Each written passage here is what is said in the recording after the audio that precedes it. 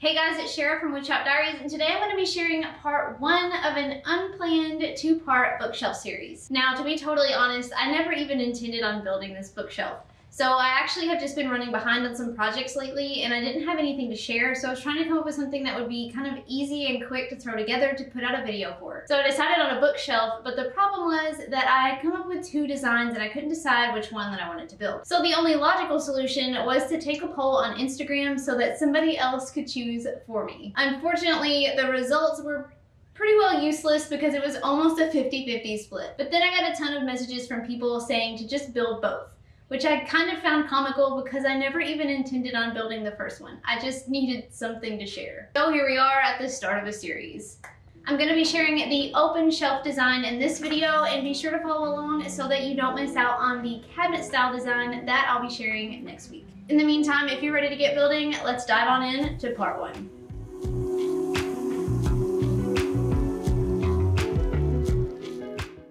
I started with the open shelf design because honestly, of the 2 options, it was my least favorite. What's nice about this project is that I can basically remove and reuse the base, the drawer box, the shelves, and the top to build the cabinet style bookcase design by basically just building a plywood box and putting those pieces into it. But I don't want to give too much away. I'll be covering all of that in the next video. I said all that to say, since I will be dismantling this project to build my next one, I wanted to build my least favorite first, since I'm obviously not going to be keeping it. Don't worry though, you will be seeing a little bit of it in the next video, so stay tuned. And if you want to build your own for keeps, be sure to check out the plans that I've linked in the description below.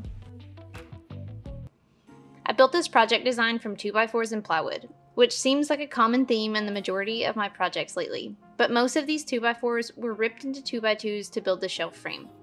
I trimmed 2 pieces of 2x4 to 5.5 foot long on the miter saw. These pieces will be the corner posts, and the rest will be trimmed down for the shelf rungs on the frame. I took them to the table saw to trim off one rounded edge, then I adjusted the saw to cut 1.5 inch pieces so I could make my 2x2s. You can certainly buy your 2x2s from the store, but I found that making my own is much cheaper and they end up much straighter and cleaner in the end. Once the 2x2s were cut down, I cut 6 rungs for each shelf frame on the miter saw.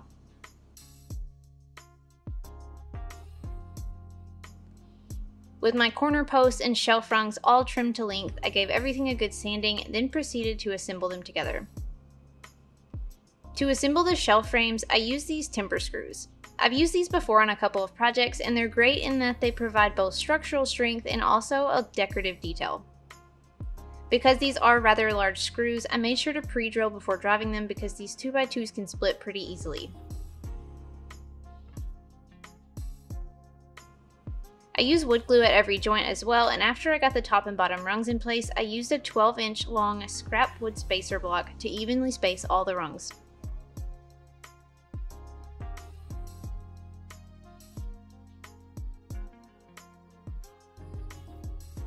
Now, I'll be honest with you here, in hindsight, I wouldn't use these screws for this particular situation again. I'd use basic 3-inch long wood screws and just putty and paint over the holes. My reasoning is that I don't feel like the decorative detail showed up in the end product enough to justify the extra expense because they are pretty pricey, and it also took some extra work during the painting process, which I'll discuss in a minute. Anyway, what's done is done, and I assembled 2 identical frames this way, then set them aside to work on the next steps. I built the base next, which consisted of a 2x4 frame with mid-century style legs attached to the corners. So I cut down my 2x4 pieces and assembled a frame using pocket holes and screws, plus some wood glue.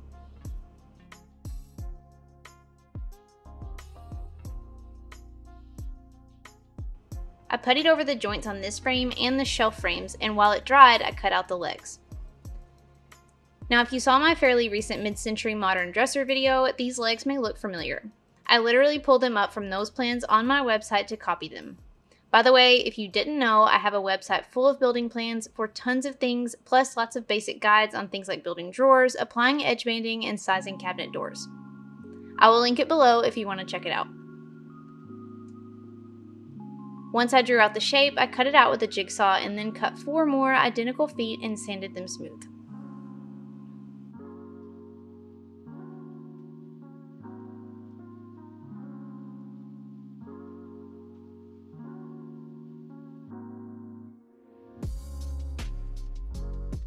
At this point, the putty was dry on the base, so I sanded it smooth and began attaching the legs.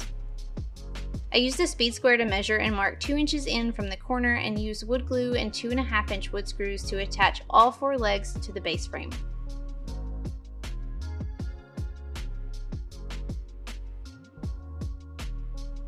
Once it was together, I began the process of painting, and this was by far the worst part of this project. I didn't film most of it because there was a lot of weeping and gnashing of teeth. But before I painted, I backed out the screws on the front side of the shelf frames and wrapped them in painter's tape so that I didn't paint over them. Again, in hindsight, I would have skipped these screws, but it is what it is. I painted the 2 shelf frames and the base frame black, and once the paint was dry, I tightened the screws back up and set them aside to get back to building. I drug out a piece of 3/4 inch plywood and ripped a strip down to make the top of the shelf and the drawer box at the bottom. And I ripped another strip down to use as the shelves later.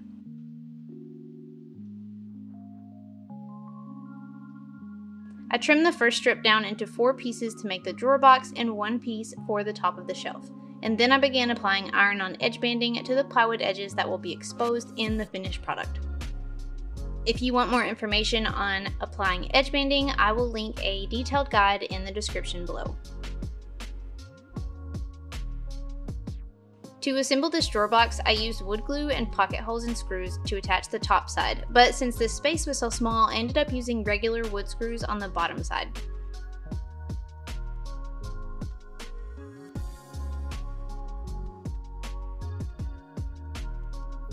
It's upside down here in this video, but since this will be the bottom, the screws will be hidden in the finished project. Then I installed a pair of 16-inch drawer slides into the box to add the drawer later. I used a scrap block of plywood to space them 3/4 inch inside from the front edge because the drawer front will be inset. At this point, I was ready to start putting everything together, but I went ahead and stained the top, the legs, and the box before doing that, just to make things a little bit easier. Another takeaway while looking back at this project is that it would have been so much easier if I had not done this whole two-tone thing, but it is what it is. Anyway, once these pieces were stained, I laid them on the floor and used wood screws through the drawer box to attach the frame to each side. Sorry, my head is totally blocking this entire process, but hopefully it's pretty straightforward and you don't have to see every detail.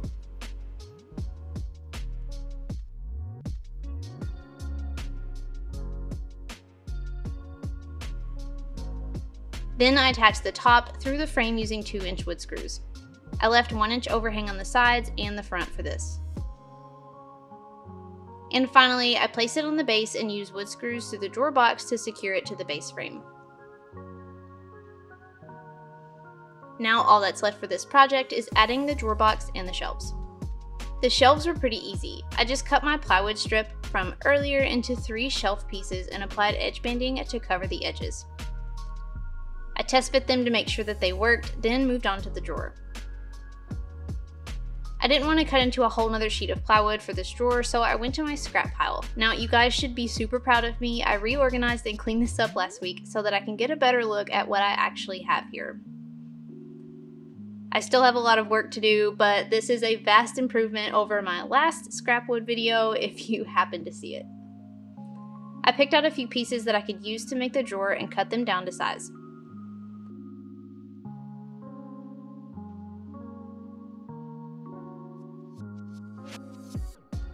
I cut 1/4 inch dados in them for the bottom to go into and assembled this drawer box using pocket holes and screws. I have a complete drawer building guide on my website that I will link below for more details on the entire drawer building process. Then I installed this drawer into the shelf.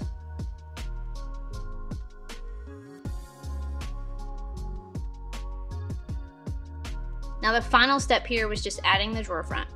I cut this from another scrap plywood piece, applied edge banding, and stained it and the shelves all at once. And if you ever wonder what's going on behind the camera while I'm working in the shop, here's a glimpse into the behind the scenes.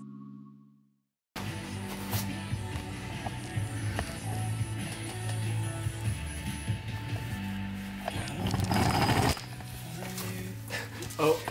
So Okay.